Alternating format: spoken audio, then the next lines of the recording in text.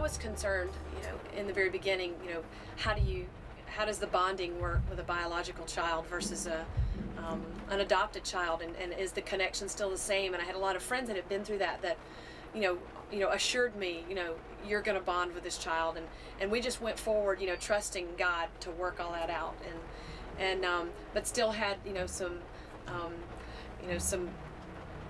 apprehension, you know, but still moved forward.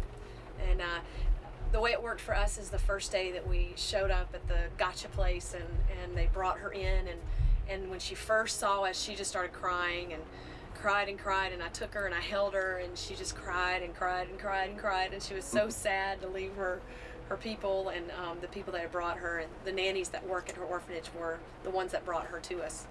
And she's been in that orphanage since she was born, and she was almost 2.5 when we got her. So so she had, you know, that's all she had known. And so we were, you know, I was thinking, oh no, you know, she's not upset, but I knew, you know, you should expect this, you know, to take some time to bond. But, you know, in my mind, I'm thinking, oh no, how long is this going to take, you know, and I was trusting God. I knew He would work it all out in the end, but at the same time, still had that question in the back of my mind. And so I'm holding her the whole time, and she would stop crying, and then she would cry again, and then she'd stop crying, and then she'd cry again. Well, it seemed like we were there forever before they actually let us leave. But finally we did leave, and I went back to the hotel. Mark and the kids went to eat, the other kids, we have 3 other kids, and he took them to eat lunch and McDonald's in China. Yeah, rocks. And so I took Hope up to the hotel room, and we just took off the first 16 layers of clothes, because I like to put so many layers of clothes on them.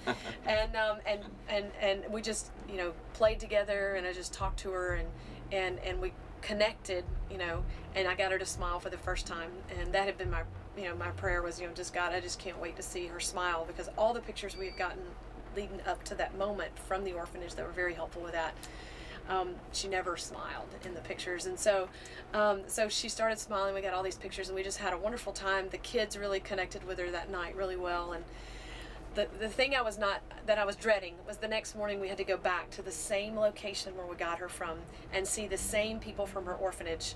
And I was nervous as to how she would react and how she would respond if, when we went in, because she had such a hard time the day before, was she going to cry again, or were we going to start all over again, and what was going to happen?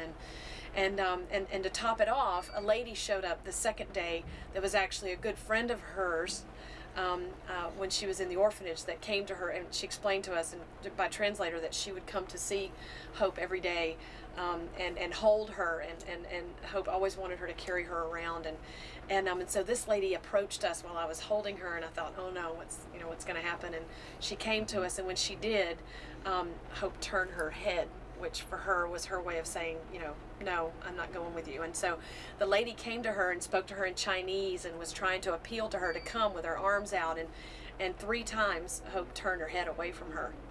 The 4th time this lady came and took her from me and held her, and Hope screamed, I mean, really loud, and then the lady immediately put her back in my arms, and she stopped crying immediately.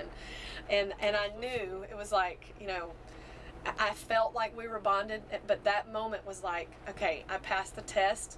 I'm the mom now, you know. So that was a powerful moment for me.